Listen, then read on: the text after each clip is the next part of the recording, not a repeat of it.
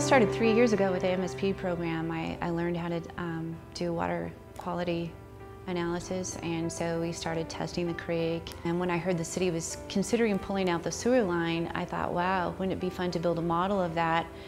And number one, have the kids understand the erosion and deposition, but how it might affect themselves as well as the community. The big picture is, when we're all done, what data have we collected, and would it be useful to share that data with the City Council?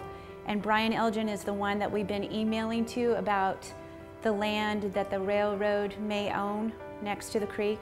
This is where we do a lot of our water testing down on this site, and the kids in the summer kind of play along the old sewer line. Really talk to the city about, gosh, you really need to think about how you're what procedure you're going to take with this. It was an interesting discussion. Here are these 6, 10, and 11-year-olds having this pretty adult conversation.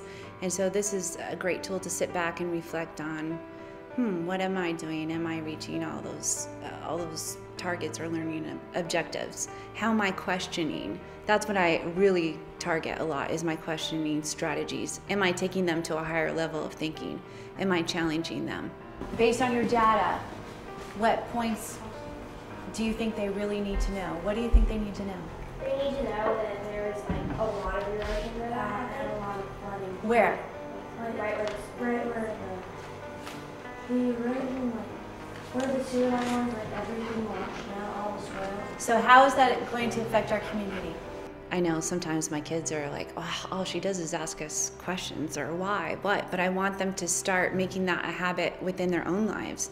So they're constantly asking themselves why, that they're not just spoon-fed the information and it goes in for a little while and then it's lost. Because I remember as a student myself memorizing things for a test, and then a couple weeks later I've forgotten it. I want it to be true learning.